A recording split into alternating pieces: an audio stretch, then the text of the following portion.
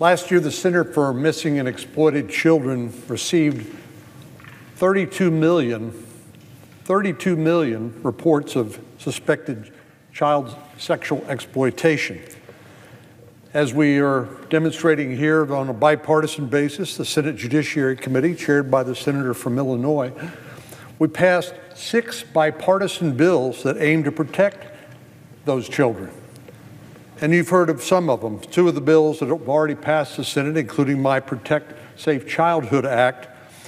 4 others still need to pass, including the SHIELD Act, which the senator from Iowa just mentioned, which I introduced with Senator Klobuchar from Minnesota to ensure that criminals who share explicit photos of children online are held accountable. Children are our nation's most valuable resource, and yet we neglect them far too often when they fall prey to predators online and in our streets.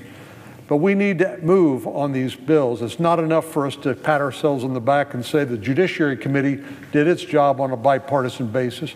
We need these bills to be taken up and passed and sent to the President of the United States without further delay. I want to thank Senator Graham for his leadership on this issue, and I hope the Senate can finally advance these bills.